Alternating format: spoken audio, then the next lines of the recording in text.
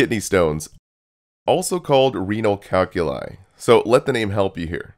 Hard calcified stones inside the renal, or names with lith, meaning stone.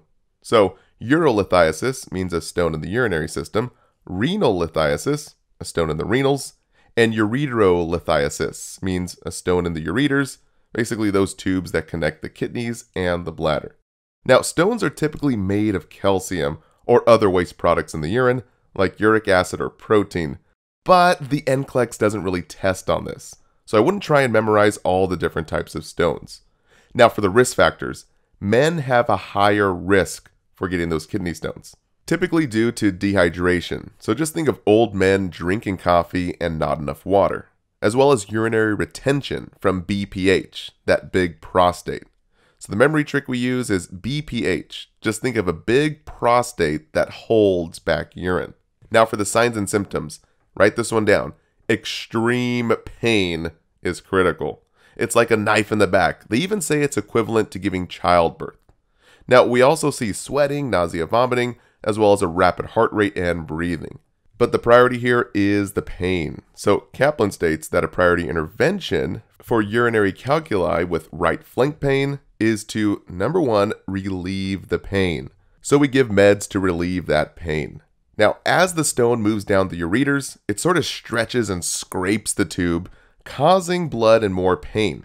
So the urinary analysis will see hematuria, which is a big NCLEX tip, basically blood in the urine.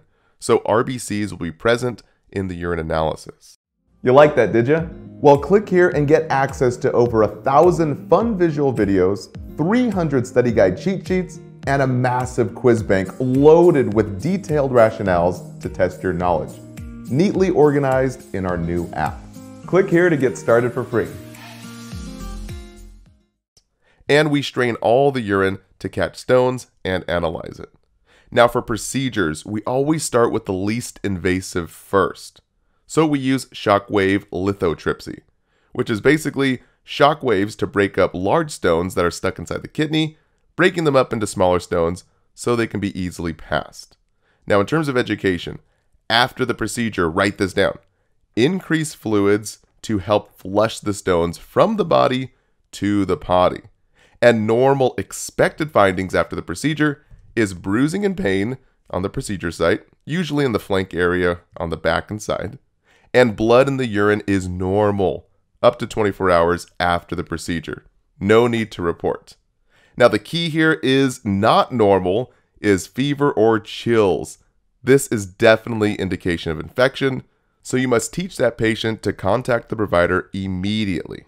Now ATI mentions expected findings after a lithotripsy. And the answer is stone fragments inside the urine, completely normal. Now, if the stones are too big and the shock waves don't work to break up that stone, then we go more invasive and cut that patient open. Surgical removal of the stones include a percutaneous nephrolithotripsy, also called a nephrolithotomy. We basically stick a needle and scope into the renal pelvis to break up and suck out those big stones.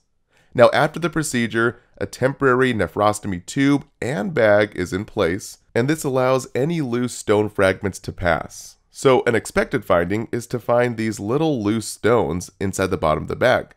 But the bad news here is that the drainage tube can get clogged with these stone fragments. So the key priority, write this down. We need to maintain tube patency. We need to keep that tube unclogged to keep that urine flowing. The worst case scenario is that this little tube has a clog and now urine backs up into this injured kidney recovering from surgery. So write this down. Gentle irrigation of the nephrostomy tube with sterile, normal saline, may be necessary to keep the tube free from clogs. Kind of like a water slide, right? You need to wet it down so those stones can slide around, or basically slide out. Now again, we do this first for any drainage that is stopped completely, since clogged tubes are very serious. The goal here again is to keep that urine flowing. So ATI mentions, teach the patient to report back pain to the provider for the client with a new nephrostomy tube. This can indicate clogging or even infection. Now in terms of treatment, we treat the pain and flush the stones. So number 1, we administer analgesics for the pain. And number 2, we flush the stones with a lot of fluid intake, about 3 liters per day, to dilute the blood and flush those stones, as well as decrease the risk for a urinary tract infection. We also strain all the urine for stones, and we use ambulation to walk and move around to facilitate passage or movement of those stones. Remember, not bed rest. Write these 2 things down. Not bed rest, and never massage the flank pain. This can cause more damage to the kidney area. Those are the 2 big no-nos that every exam loves to test on. Now for diet, we eliminate the cause of the stone. So restrict protein, those animal meats, and we limit purines.